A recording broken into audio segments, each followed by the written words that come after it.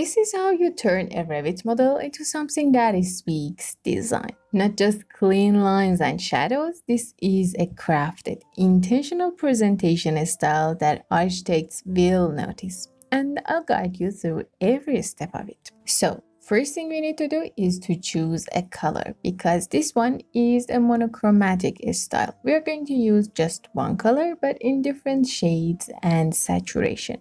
And when you choose it, you're going to apply it to our background. I have selected blue for this video, and to use it in my background, I'm going to go to this visual style in graphic display options. In the background section, open this part and select this sky. Or you can go with this gradient, it doesn't matter which one. Then we're going to go to one of these sections, click on one of these empty slots, and then choose your color. I will use a very light blue for my background, because on the main part, on all of these elements, we're going to use a darker blue. So I'm going to select my color, something like this, a little bit gray, a little bit blue, something between them. And then I'm going to click on this add, because we are going to use this later too. I'm going to click on OK and select the same color for all of these parts. Okay, then apply and click on OK. It is a little bit darker than what I expected. If you want, you can change it later to the exact color that you want, the same way. After this, I'm going to select this whole view, okay, all of it. And then we're going to use this override graphics in view.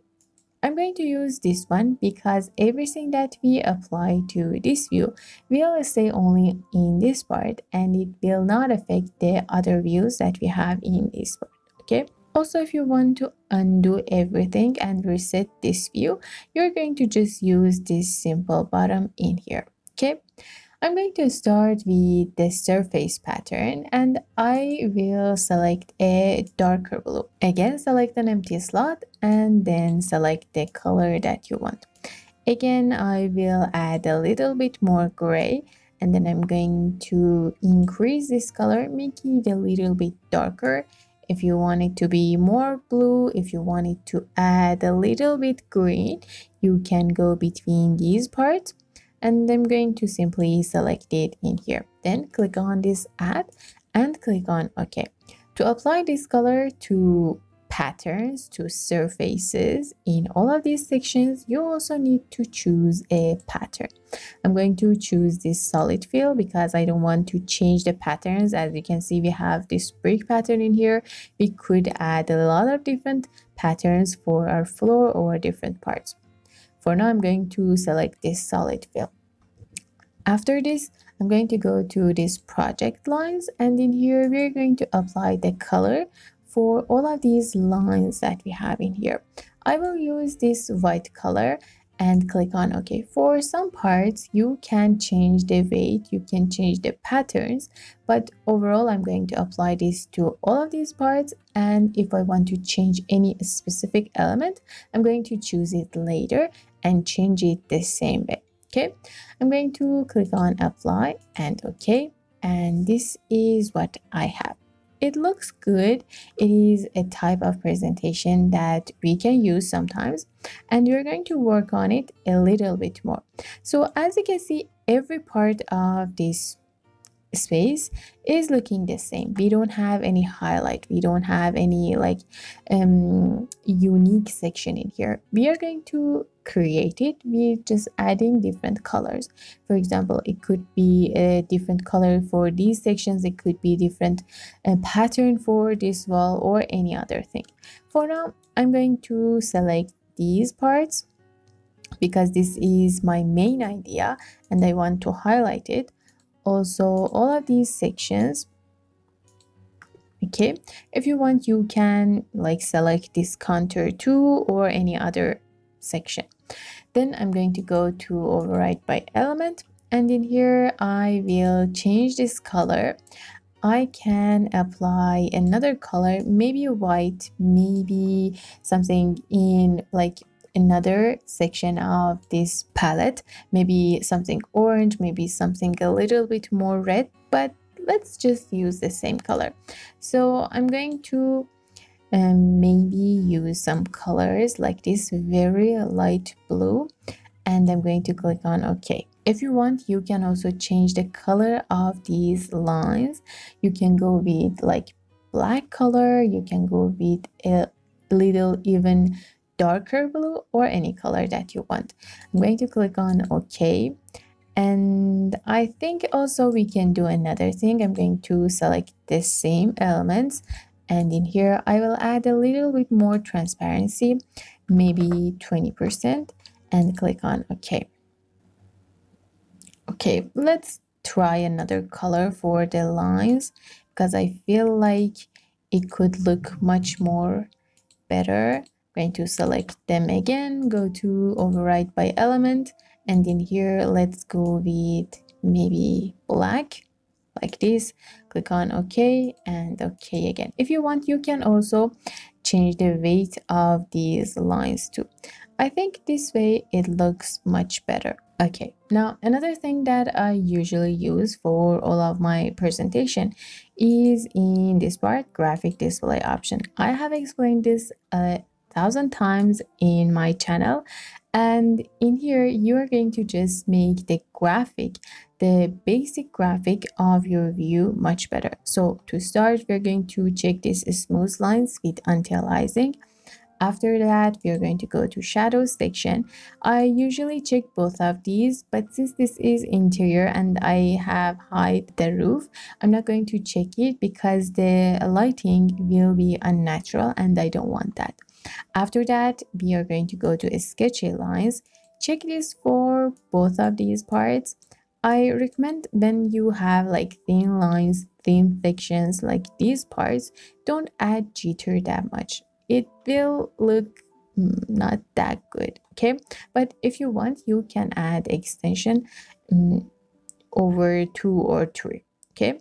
And then for the rest of these parts, depending on the color that you have used, depending on the lighting, if it is exterior, if it is interior, you can change them. I'm going to apply and click on OK. Perfect. You can see the difference in here now. The next thing that you can do is to apply patterns for these parts.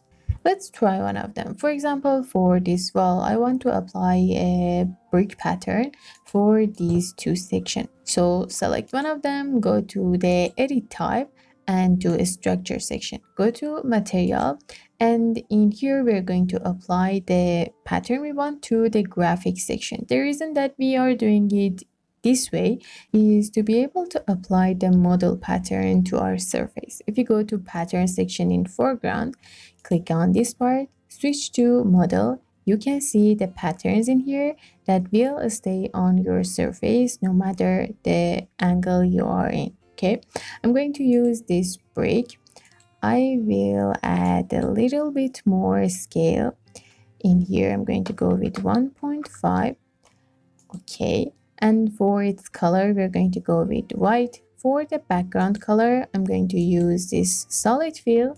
Click on OK. And for its color, I will select the same color we used before and just simply uncheck this part and apply the color for this shading section too. Okay, click on OK and OK and OK. If you can see the pattern on your surface, is because we have used this override section before. Go to this part and simply click on this reset, click on OK, and now you can see your pattern in here. Because we reset it, we have these black lines in this part. I'm going to select it, go to this override by element and change the color of these lines, switch to white, click on OK and OK again. Perfect. And now for the last part, I'm going to lock my view.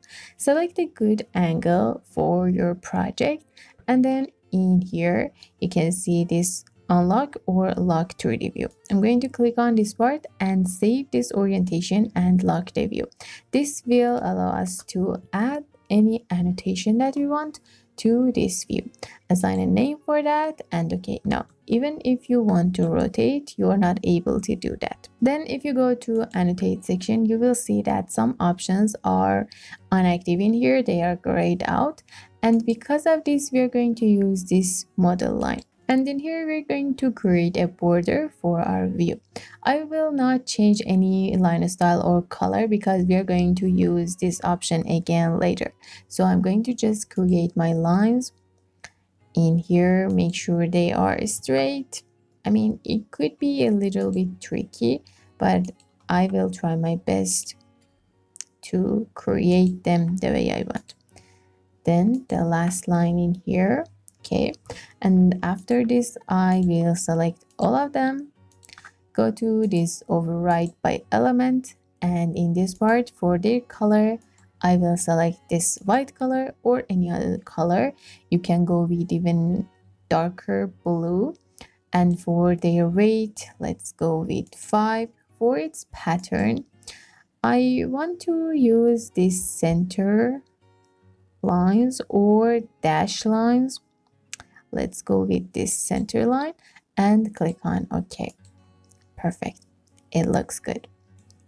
And after this, I'm going to just simply create some other type of lines from this part to here, for example, from this section to here, maybe a little bit to left.